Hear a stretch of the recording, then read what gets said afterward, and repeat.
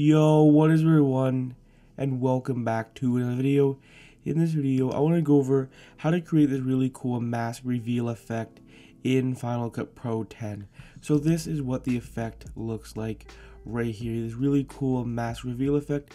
Most times you'd probably have this effect like a pop-in freeze frame, but I thought it'd be really cool if you have like a mask reveal effect right here. So this is pretty much the effect right here. So it looks like kind of in slow motion or frame by frame. Now I got this idea from this video right here on Instagram right here. So I'll go ahead and kind of play it right here and show you kind of where I got the idea from right there. And that's basically where I literally got the idea from. Is this really cool glowing reveal effect right there. So let's go ahead and kind of play it again frame by frame. Most likely this is probably done in After Effects, but I'm going to show you how to do it in Final Cut Pro 10. Okay, so you have it kind of playing right here. All of a sudden, as you can see right here, so it's kind of glow in right here, and there you go. You have this really cool freeze frame.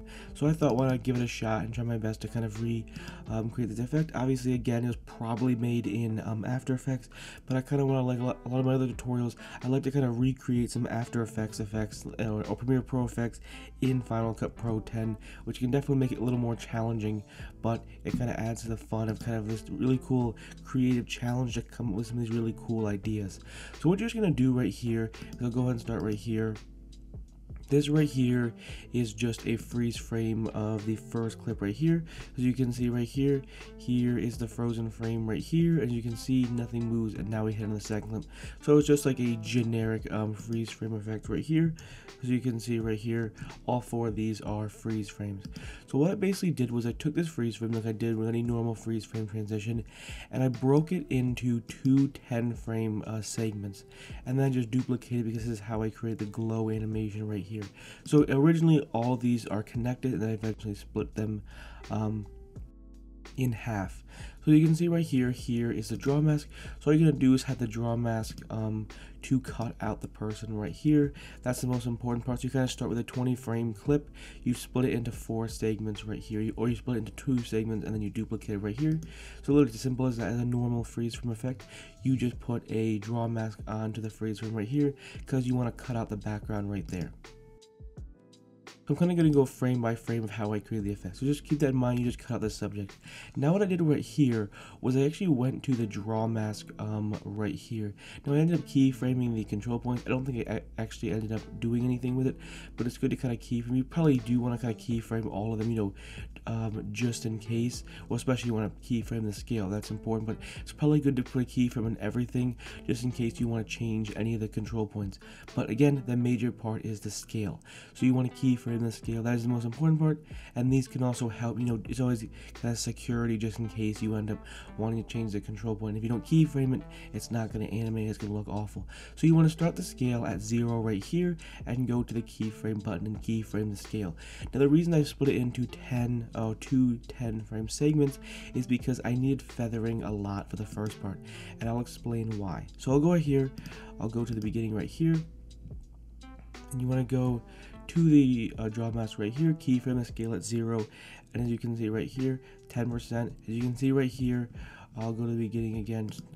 I kind of want to make you aware of the kind of the scale right there. So kind of watch this scale right here, 0%, 10, 20, 40, 50, 60, 70, 80, 90, and then 100, and now the draw mask is at 100%. Now what I did was I literally just copied the layer over here. I'll go over the glow animation in a second right here. Now, you may ask yourself, okay, why in the world is your feathering set at -60? Well, I'll go ahead and change the feathering to 0 right here, and you probably should be very quickly easily identify why I had my feather down so low and why I had to split it up, because I needed to put the feather at 60 for the first clip, but obviously not the end. So let's go ahead and go frame by frame, and as you can see right here, you see you still have a part of the background is showing right there, and you don't want a part of the background showing right there. So without any feathering, you can still kind of see the outline of the background right here, and that looks awful. So let's go ahead and mark it right here, and let's go ahead and put the feathering back to -60 right here, and there you go. As you can see, the background is gone. So what it just does is it just helps fade in the background or fade out the background right there. And that's pretty much as simple as that.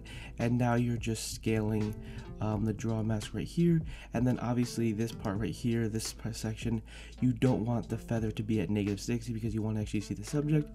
Now it's as simple as, once you have that, you just duplicate the layers right here. So on the bottom layer right here, we just have a glow animation.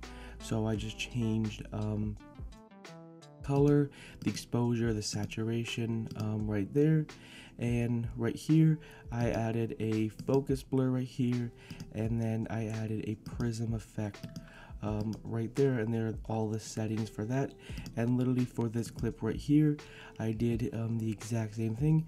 I added the color board, added the focus blur, and added the prism blur right here, and I did the exact same thing for the draw mask. The draw mask for the glow animation also has to be keyframing along with the top layer right here. And then I just literally added some motion blur on top, just to kind of help make it look a little bit more realistic. And there you go. That's literally how you create this really cool mask reveal effect. This was the best idea, the closest I could come to the original effect right here. I think it's definitely really cool.